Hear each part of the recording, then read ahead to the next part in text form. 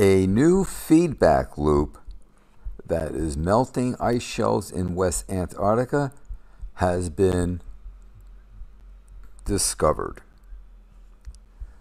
Hello friends, welcome, Jim here.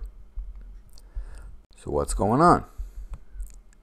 Well, let's find out.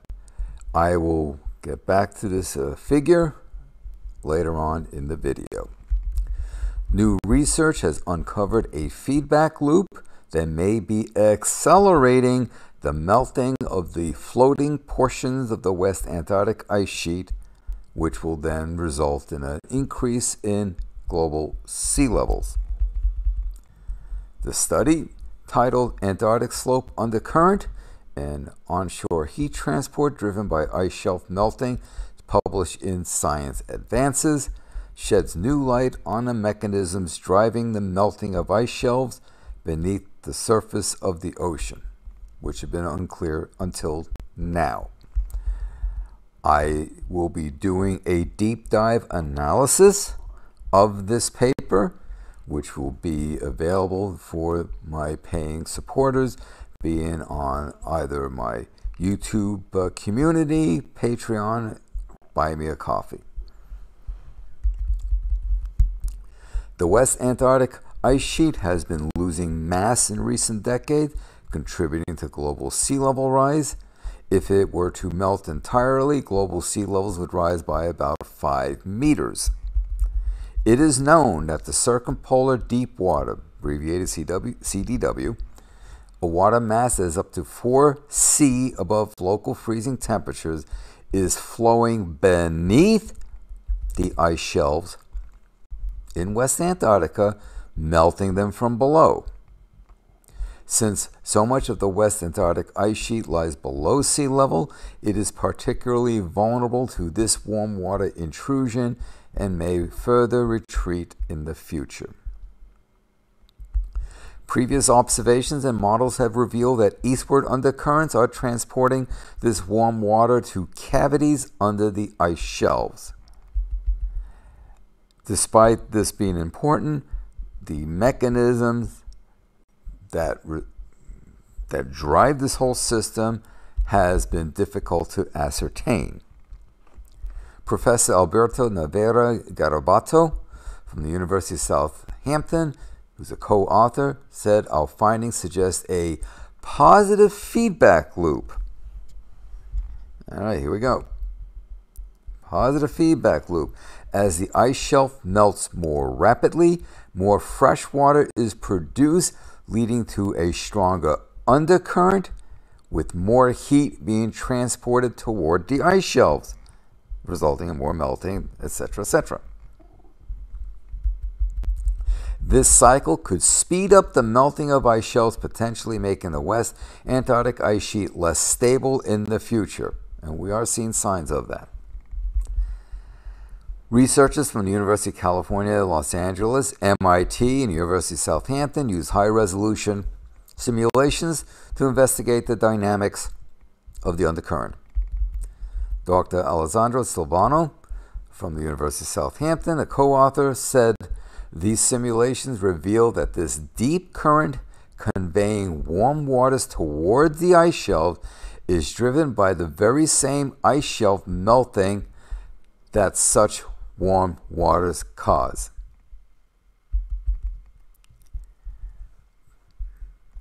Their model suggests that when the warm CDW, circumpolar deep water, interacts with the ice shelf, it melts the ice and mixes with the lighter melted fresh water.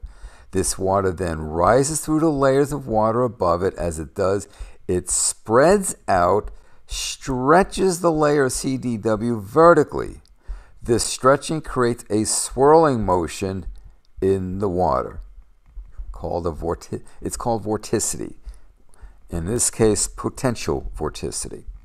Vorticity is a term that describes a tendency for fluids to rotate.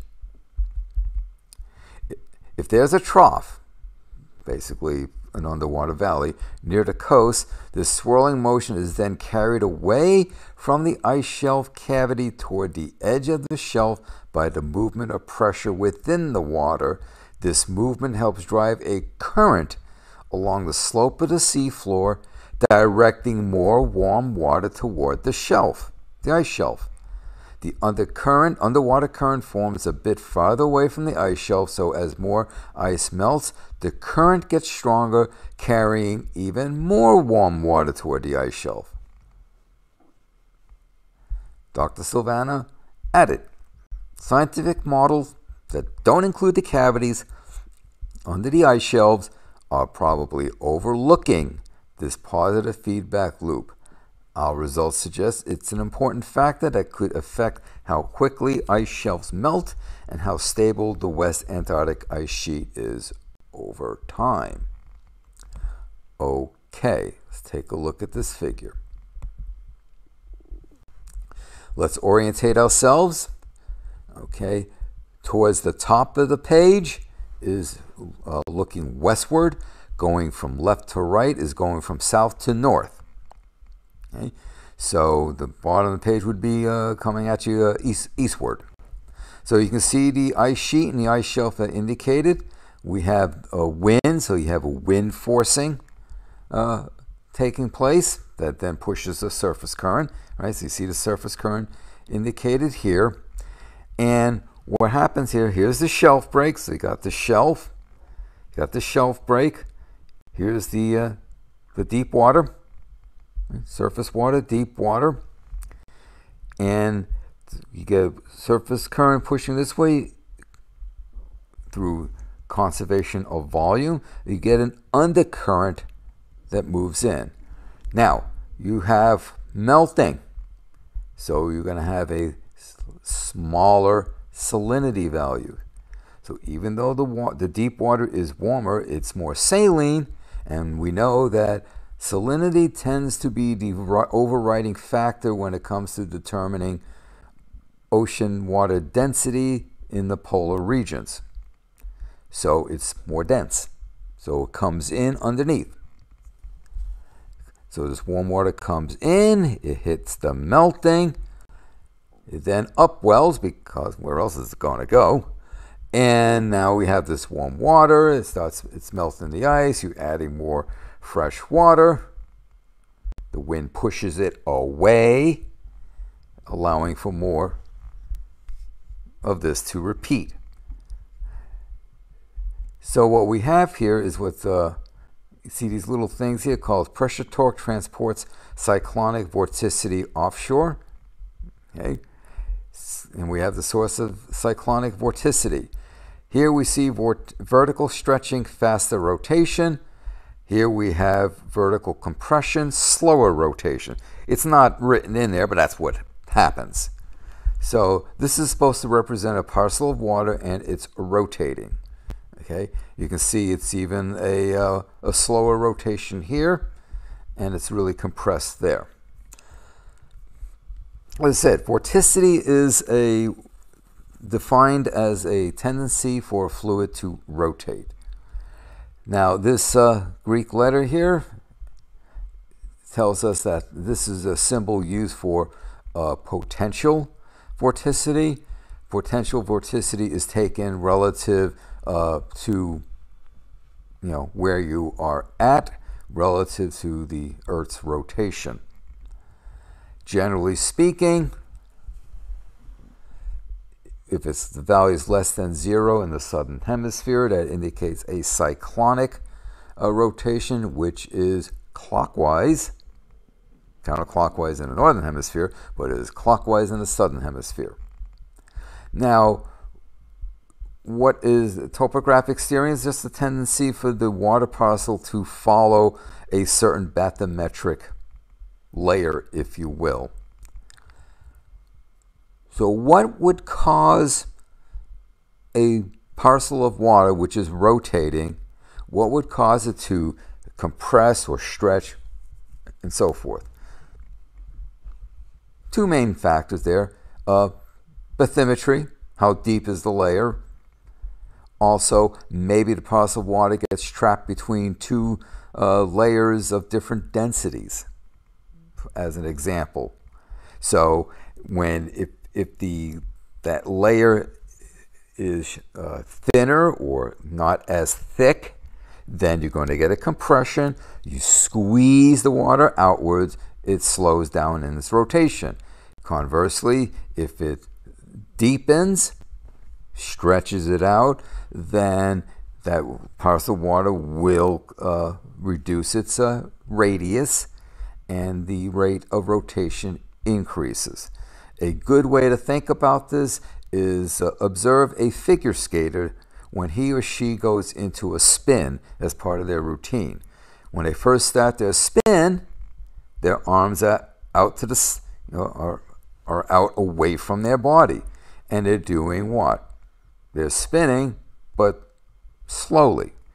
Then as they bring their arms closer to their torso and then move their arms up over their head, right? They're stretching themselves, and what happens to their rate of spin? They spin faster. That's basically what this is going on here. But this is a mechanism to bring warmer water to melt the ice from underneath. The wind helps push the ice away, allowing for more to come back in.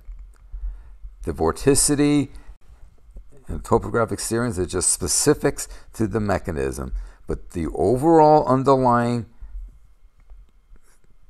process is you got warm water coming in, it melts, it upwells, that melt water moves away as it's mixed, moves away due to wind and surface current, allowing for more of that deep water to flow in, continue melting more water. There you have it. So this has a potential with respect to increasing sea level as well as sea level rise. This could lead to more Antarctic ice shelf being melted and lost. Obviously, this has impacts for the climate, impact for coastal communities, and so forth. As I said, I will be doing a deep dive analysis of the paper as in Science Advances, and that will be an exclusive for my supporting members. Thank you for your time. If you wish to learn more of this topic that was discussed today, please support my work. You can do so by joining my YouTube community, become a patron at Patreon, or buy me a coffee. You'll see the details on the screen as well as in the description box. There I will do a deep dive video providing my analyses of the various figures as well as explanations of the concepts and their importance to the research that is featured. Thank you.